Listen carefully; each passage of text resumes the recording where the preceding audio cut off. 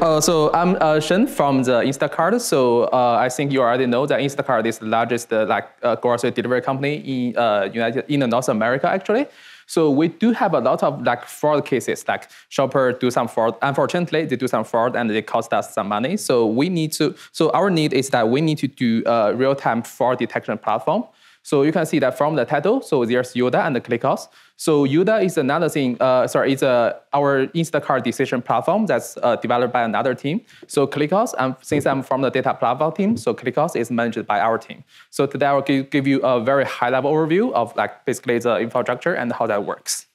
So to detect the fraud, to detect the fraud in real time, so there's some requirements. So the first is that the platform needs to be self-serve and flexible. So the reason being that there are a lot of fraud cases, there are a lot of rules to detect those fraud cases. So if the platform is not flexible enough, the engineers cannot onboard new rules quickly, so we may lose some potential money. And second is that the platform needs to be low latency because we need to have the data, we need to detect fraud in real time. So we need to make sure that the result comes very quickly and the latency is very low so we can get the data. So we can get the results quickly. And the third one is real time. So the real time, here it more means the data freshness. So we need to make sure that we get the freshness, we get the data we get the fresh data so we can use the data to make more accurate detection. So that's some of the requirements for this platform. So how this works is that you can see the overall architecture. So this might be a bit smaller, but I can go through what it looks like. So currently, you can see there are two paths in this diagram. So on here, this is the more like the ingestion pipeline. And on the upper side, this is the Yoda, which is the decision platform to get the results. To evaluate the rules and get the results. So I'll start with the ingestion pipeline. So for the ingestion pipeline, you can see that there are two sources for our data. The first one being the database. So if on Instacart, we use Postgres hosted on AWS RDS. So this is our primary database. So this stores some data like the shoppers, the orders, order delivery, which are very critical data. And we run CDC, built on Debezium to get the data, from Postgres and send them to Kafka. And on the other side, we also have event data. So here you can see something called Mongoose. Mongoose is an internal eventing platform built at Instacart. So it allows you to send from backends, various backends, like Ruby backend, Go backend, Python backend. And also you can send data, some event data from Android or iOS. And from Mongoose, the data is also sent to Kafka. So to sum up, the CEC data from database and the event data from our eventing platform. So this eventing platform sends data here. I think last speaker also mentioned the data quality is important. So in this Mongoose, we do have some schema validation to make sure the data is in good format. So after the data is sent to Kafka, we actually have a Flink job instead of KCQ to read data from the Kafka topics and send into data to ClickHouse. So I'll go more detail on this side, but now we can focus on the Yoda platform, which is the decision platform.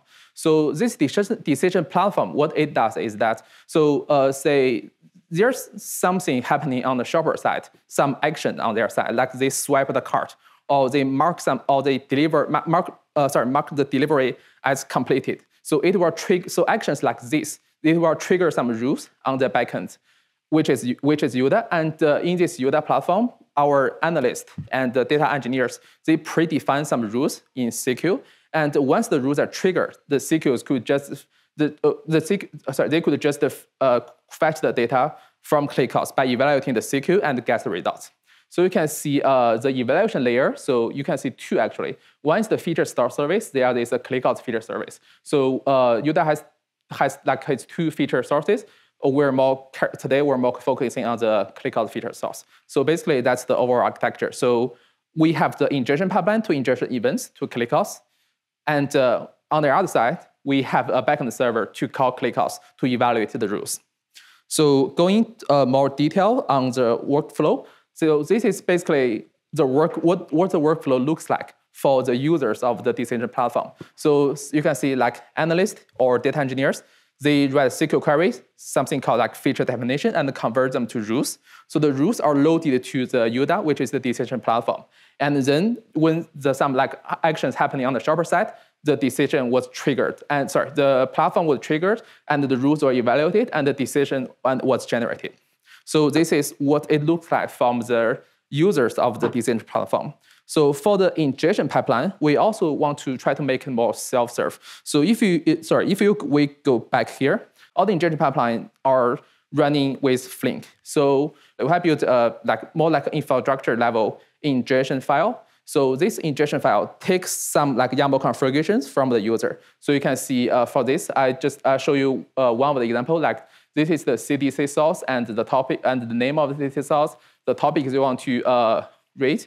And here you do some conversions, like how does the CDC field matches to the ClickHouse schema. And after, finally, we have some ClickHouse destinations. You can write to different destinations. And also there's some config to allow you to configure the actual behavior of the ingestion, like the buffer size you want, the timeout, and also the parallelism of the Flink job, basically something you can configure. So with this, we're able to onboard like around 20 ingestion pipelines for this. So this is the ingestion pipeline. So finally comes to the lessons learned and future plans. First, about the lessons learned. So we have like several lessons learned actually. So the first one is the batch ingestion. So ClickHouse, like every insert in ClickHouse will generate a part on the disk. So if we have more insert queries, it will like harm the performance. So it's good practice to batch the ingestion file to make it a bulk and then insert to the ClickHouse.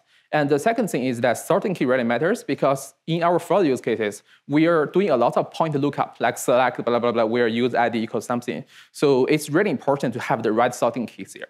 So the third one is like security. So Instacart is a public company, so we really care about security. So in the previous slide, you may think that there are some orders data and the shoppers data were streamed into a ClickHouse. So we need really to make sure that we have proper accounts set up on the ClickHouse, so that no one is like trying to guess the data. So make sure that no one is like messing up with the data and using it for like different purposes. So for some future plans, first we're going to onboard more use cases. And secondly, so we are a platform team. We offer ClickHouse to different teams. So we need to do some like more capacity planning with the different teams to make sure our current capacity works for them in the next like several months. And also, the other thing we're going to do is that we're going to expand the role of the ingestion job. So for the current ingestion job, it does not do very much. It just fetches data from Kafka, do some simple transformation or extraction of some field, and then sync it to ClickHouse. So one thing we're going to do is that we're going to expand the role of the Flink job to make sure we can use some like Flink SQL to do some joinings. So when we're inserting data into ClickHouse, it's not individual table. It's like large wide table, which is better suited for ClickHouse use cases. And finally is that we're currently investigating on ClickHouse infrastructure, and we're going to move ClickHouse infrastructure to Kubernetes. So currently our ClickHouse infrastructure runs on some like EC2 nodes, and it takes a lot of time to do the DevOps, like configuring cluster, make sure the cluster is up, and replace the node when the node is down or something. So it takes a lot of time for us. So we're investigating on the Kubernetes infrastructure, and something we're going to do this half is to move some of our use cases to Kubernetes to make sure it's more flexible and easier for us to operate.